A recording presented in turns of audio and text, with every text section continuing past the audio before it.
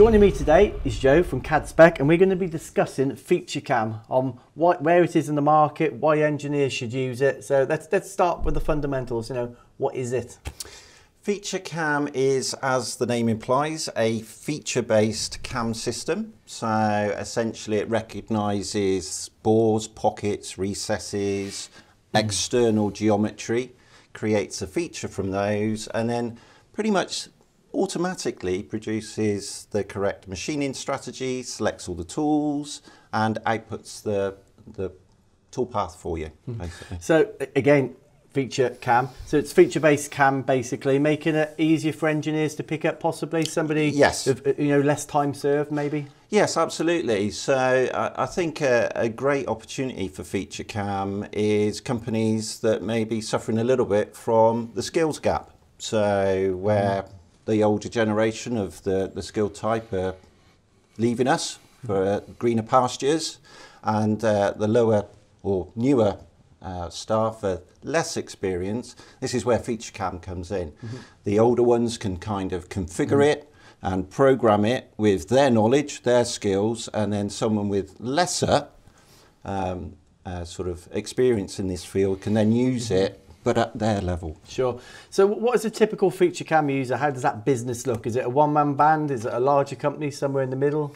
I think it's pretty scalable, actually. I think, like you say, from the smaller, sort of more homegrown sort of businesses right up to medium enterprises or slightly higher can benefit from using FeatureCAM, yes. And what are the key benefits? We talked about the automation, but maybe we can go over that again and highlight some of the key benefits of using it and how it can save a manufacturer money, essentially. Yes, essentially having this feature-based kind of strategy behind it, it's very much kind of click and recognise on the actual model itself. There's a very simple interface that you just say yes or no to in many regards.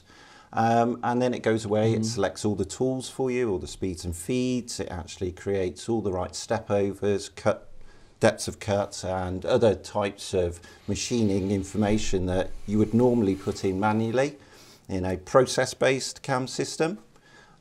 This does it all for you. So, and we're talking about, does it pull from the cloud as well? It does. So a lot of information like your post processors or machine files can be pulled from posts in the cloud, and it also can bring down a lot of other information as well. And because it's so simple to use, would this be the start of the CAM journey and people may progress to things like Power Mill after, or do many users start with FeatureCAM and they're still there, they're happy with it? That's a good question, actually. I think that really depends on how the company evolves and grows. It may well start off with FeatureCAM because of the subscription-based model. If they decide later that they wish to jump to Power Mill, then that's an option that they can do, yeah. And supplying the software, that's only one element. Cadspec, what else do you offer other than the sales? Full solution, really. So everything from the software, technical support, the training, and also the much wider portfolio of Autodesk applications and products. And on the rare occurrence that somebody needs a post, there's not one in the cloud, for argument's sake, is that something you can help with? Yes, absolutely. So if you have a particular aspect of your machine tool that the generic post is not really fulfilling, then we can alter those for you, yes. Yeah.